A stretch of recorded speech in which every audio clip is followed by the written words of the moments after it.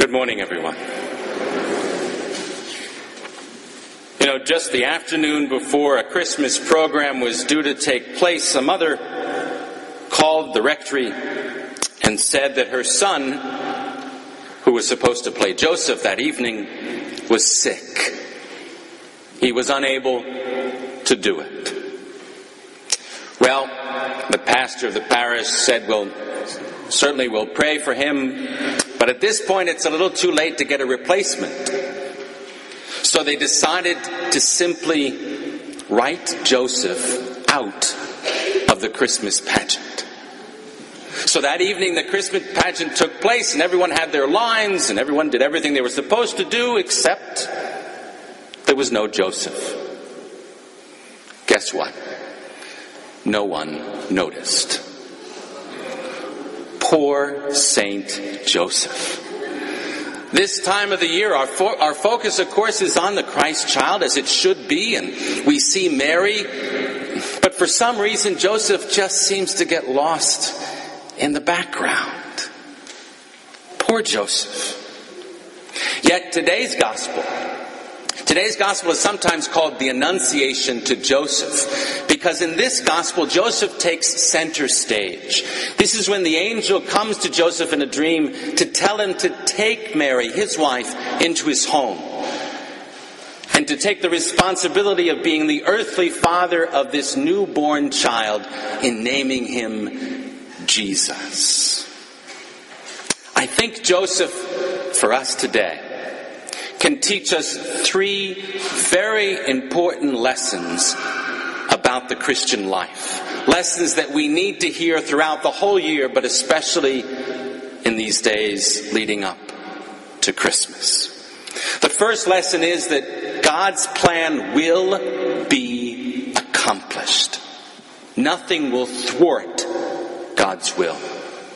The second is that God will use us to accomplish His plan. And finally, the message to Joseph from the angel is a message to us. Do not be afraid. The first lesson, of course, is that God's plan will be accomplished. It's not going to be thwarted. Even though sometimes it looks as though God's plan seems a bit confusing to us, it doesn't seem to be accomplished very well, it will happen. Look at what we heard in our first reading from the prophet Isaiah. Isaiah is speaking and writing in the 8th century BC, a time when Israel is in grave trouble because of the sin and selfishness of their king Ahaz. God then comes to the king and says to him, just ask for a sign. Meaning, ask of me for a particular event to happen that will show you and the people of Israel that I will definitely intervene into your history. Just ask. And what does Ahaz do? He says, no, I will not ask for that sign. He does not believe that God will intervene, that God's will be accomplished. Nonetheless, as we heard in the prophet Isaiah, God does give a sign. And that sign we find in our gospel is ultimately fulfilled in Jesus. In Isaiah it says that a virgin will conceive and bear a son and shall name him Emmanuel.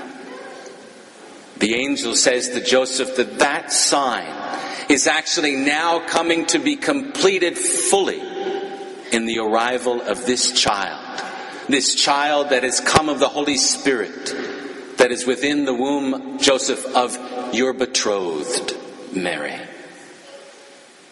You see, my brothers and sisters, even when things look darkest in our life, when the will of God seems most confusing, God will accomplish it.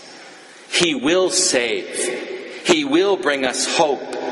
He will arrive with love and mercy in our life. And even though it may not happen in our time in the way that we want, it will be accomplished according to His plan. do not worry. God will answer. But then the second lesson I think that Joseph teaches us is that God is not going to just do things without us. As a matter of fact, He wants to use us and do things with us in order to accomplish His divine providential plan. Could you imagine being Joseph? I mean, seriously. Coming down to your morning coffee and sitting at the breakfast table with the Immaculate Virgin Mary and the Son of God. And don't you think that'd be a bit intimidating? If anything went wrong in the household of Nazareth, whose fault was it? I mean, seriously, right? So Joseph must have been a little bit intimidating, thinking, wait a minute, this is a bit much for me. And how is it that God could involve me in this? That's the reason why many of the fathers of the church, and even Pope John Paul II, believe that when Joseph says that he's going to betroth Mary, he's going to divorce his betrothed quietly, he's actually doing so because he realizes that this is God's incredible plan and that he can't possibly have a role in it. He has to kind of step back and let God do what He wants to do. Joseph was betrothed to Mary, meaning that he was legally already married to her. The angel says, don't be afraid to take Mary, your wife, into your home. But he realizes that something is happening in Mary of the Holy Spirit. That possibly even this great promise of the Messiah is taking place. And Joseph wants to just step back. How could I be involved with this? Who am I to be part of this incredible plan of God? Yet the angel in today's gospel announces that not only is Joseph to be involved, but he has a central role to play in the coming of the Messiah. He is to name the child. And for Jews, that's an extremely important role to play. It means that Joseph is accepting the responsibility of caring for that child as his earthly father. And he is incorporating Jesus into the whole history of the people of Israel through the house of David, which is Joseph's house. He's connecting the child to the people of Israel. He has a critical and central role in accomplishing God's plan. So do you and I. Each one of us has got a special place in God's plan. A niche, if you will, in salvation history. Our faithfulness to our vocation, to holiness and our particular vocation, interconnects us with so many people. And what we do and say as Christians affects the world and brings forth goodness if we're willing to be good. You see, we are not forgotten by God. We are not just a minor little cog in a great big machine. No, we all have a special place in God's plan, one in which no one can replace. We have a role and a vocation to fulfill, just like Joseph. Not only will God accomplish His plan, but He wants you and me to be a part of that plan. St. Augustine once wrote that God created us without us, but He did not will to save us without us. That is so true. Finally, Joseph teaches us another lesson that's important for our daily lives as Christians. When the angel appears to Zechariah, to Mary, and to Joseph, that angel says one thing similar. He tells each of them this phrase: do not be afraid. That phrase is not just meant for them. It's meant for you and me. Not to be afraid to be a believing Christian and a Catholic who loves God, who loves our neighbor, who loves our church, and is full and committed to our Catholic faith. Don't be afraid. Don't be afraid is a phrase that echoes down through the ages. Those words of hope and peace for all men and women of all vocations and walks of life and ages. It's as though the Lord is saying to you and me today, don't be afraid to remain faithful to your spouse, to your vocation as a priest or religious.